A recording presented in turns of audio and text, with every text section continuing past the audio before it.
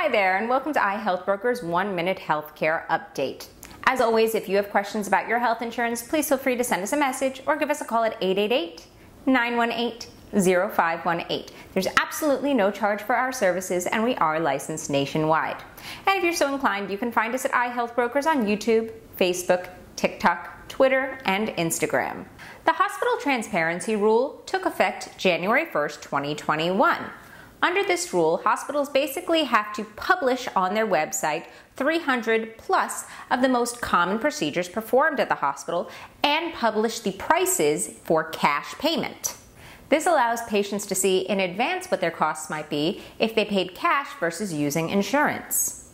A recent analysis of 5,000 hospitals found that just 6% were fully complying with the hospital transparency rule, although about 50% were complying in one form or another, just not fully. A vast portion of hospital procedures are elective or are scheduled in advance, which should give patients the time to shop around. So this lack of transparency is incredibly frustrating. This outcome is due to nothing more than the hospital's greed, and it's pretty despicable.